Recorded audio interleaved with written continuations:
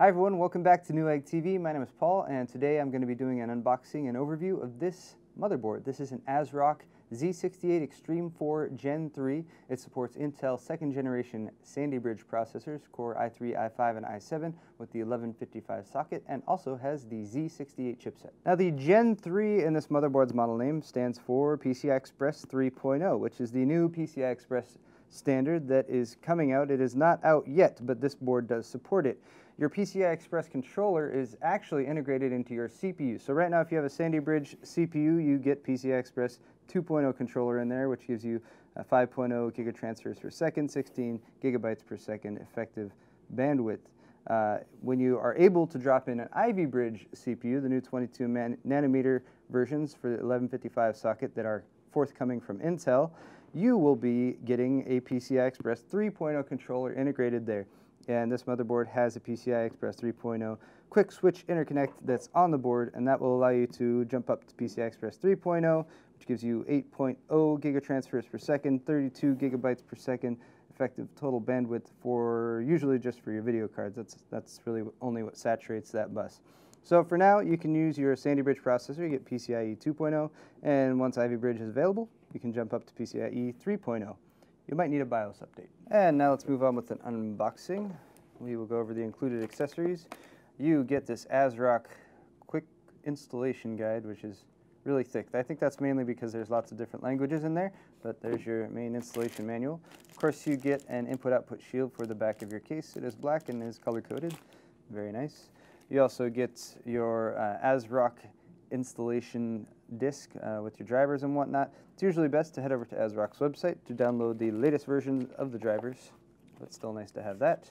We have an example here. This is for the Uefi function. You can't actually boot from a hard drive that's larger than 2.2 terabytes if you have an old school BIOS, but since you have Uefi, you can do that, and there's some instructions on how to set that up.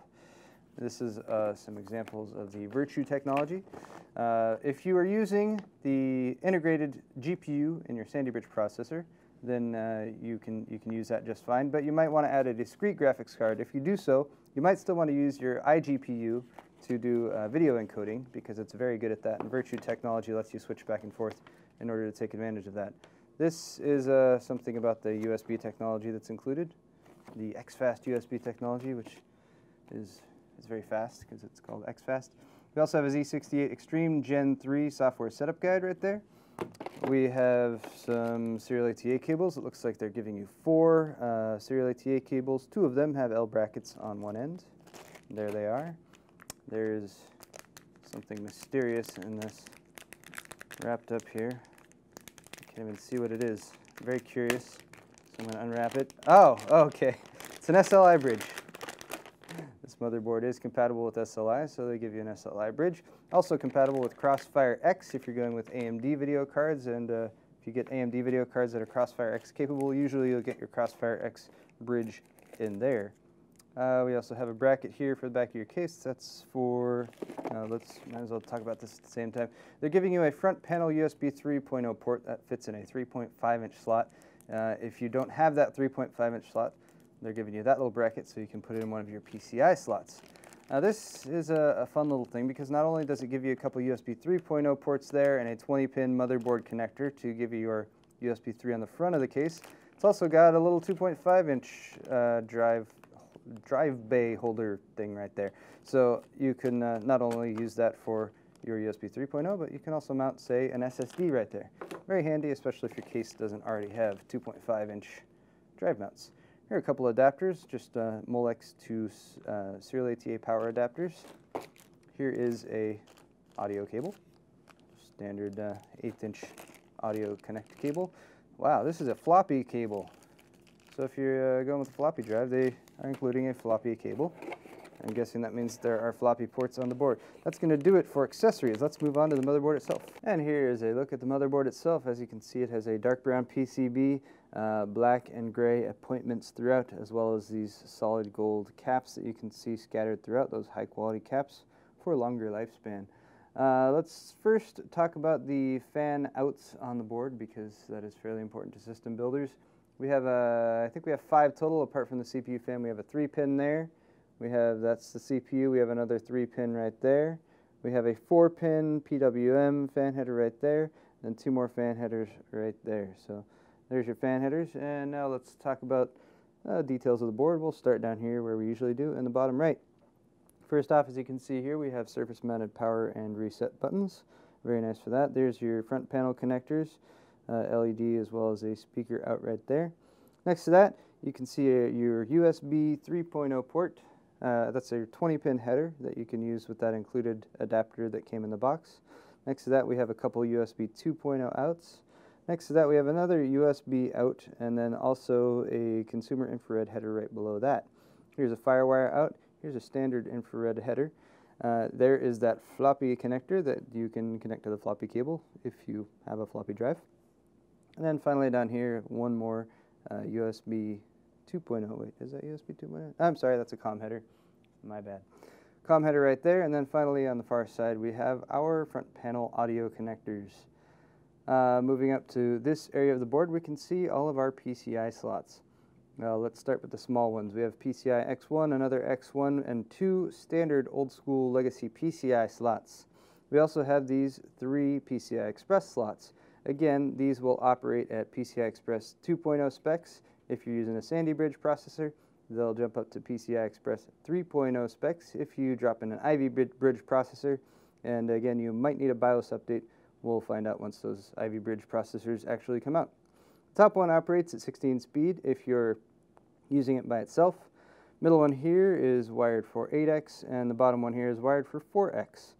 If you're using 2 cards, they'll operate at 8x and 8x. If you're using 3 cards, it will run at 8, 8, and 4.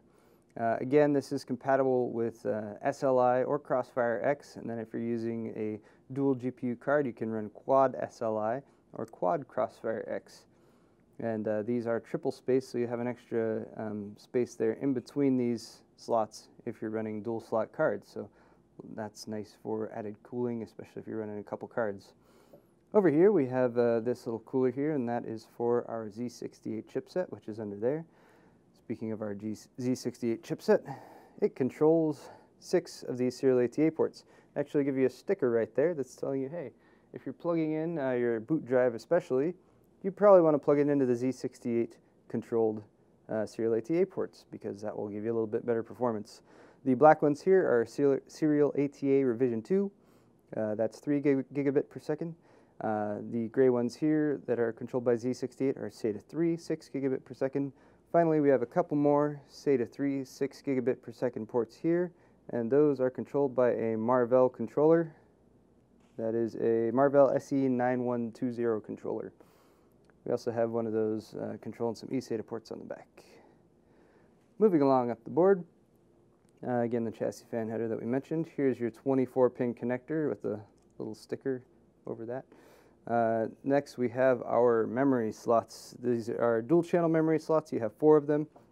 They can support up to 8 gigabyte DIMMs. That is, if you can find 8 gigabyte DIMMs. They do support DDR3 overclock speeds of up to 2,133 megahertz.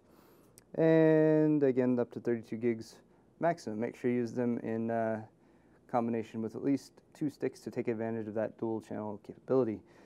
Next up is our LGA 1155 socket, and you'll notice here they have 2 holes here for your mounting your cooling solution. That's because they've actually added LGA 775 cooling mounting holes right there, as well as the standard 1155, 1156 mounting holes. So if you have an older 775 cooler that you really want to hang on to, you can use it with this board. So that is nice. Next up we have our coolers here. That's for our MOSFETs, for our VRMs.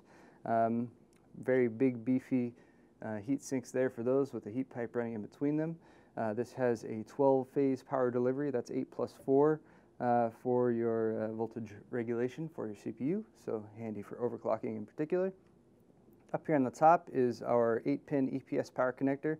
You can use just the 4-pin if you only have that, but you'll get better overclocking performance if you use the 8-pin. One other thing right down here is a Molex plug, and they're recommending if you're using SLI or Crossfire, so if you're using 2 cards, you want to plug that in to give a little extra juice to your PCI Express slots. Finally, let's talk about our inputs and outputs on the back. Over here we have a couple USB 2.0 ports, PS2 port for mic or keyboard, for mouse or keyboard. These are your video outs, and that is if you're using your integrated GPU in your Sli Bridge or Uefi Bridge processor. So you have a VGA out, a DVI out, a DisplayPort out, and an HDMI out. DVI and HDMI can do up to 1920 by 1200. DisplayPort can do up to 2560 by 1600. You also have a clear CMOS switch right there on the back that will also light up with an LED. A couple more USB 2.0 ports here. You also have a FireWire port. There's the aforementioned eSATA port, and that is eSATA. That is SATA revision 3 eSATA port, I should say. So you get plenty of speed plugging in an external device right there. A couple more USB 3.0 ports, gigabit LAN, and here are all your audio outs. It does support 7.1 channel HD audio out. It's a Realtek chip that controls that. And you have an optical Toslink digital audio out as well. And that's going to wrap it up for this video. Once again, this has been the ASRock Z68 EXTREME4 Gen 3 motherboard with the 1155 socket for Sli Bridge and Uefi Bridge CPUs from Intel, as well as the Z68 chipset. I am Paul with Newegg TV. If you enjoyed today's video and want to see more just like it, please head over to our Newegg YouTube channel and don't forget to subscribe. Thank you for watching, and we will see you next time.